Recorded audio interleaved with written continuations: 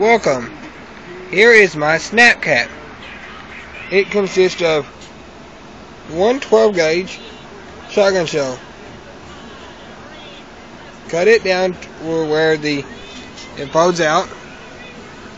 The primer here has got JB weld in it. I drilled it out so that you can snap it over and over without it denting any more than what it's already dented.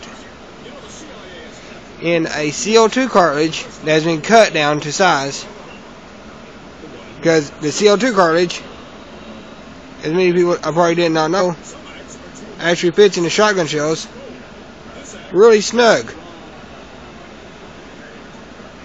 Hang on just a second here.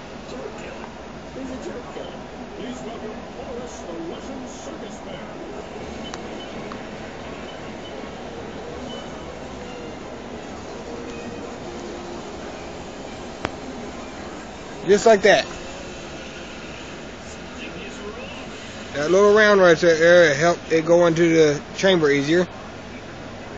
And primer here will be going right in there. Now, how I get that piece out right there, I had to use a powerful magnet I got out of an old one of those shake lights. Forever shake lights. They're really strong. Right. They're extremely strong.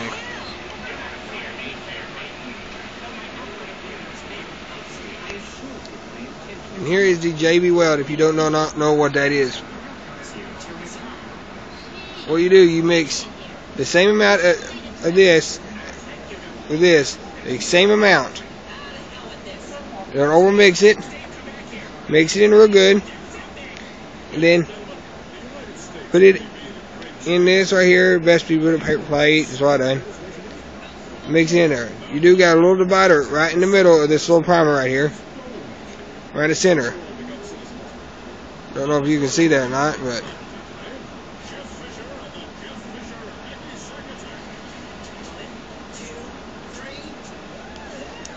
oh, okay. Primer is metal.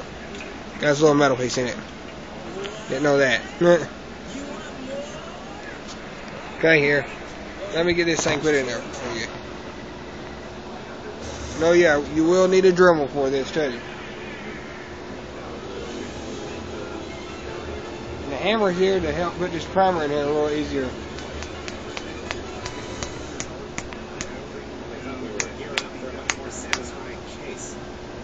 There we go. Now the primer's in there. Well, I don't got my shotgun yet, but I'm getting it for Christmas. Got these off from, well, a site that I want to say. See, the magnet right there helps pull that out right there. Okay. Now, I'm going to go for now.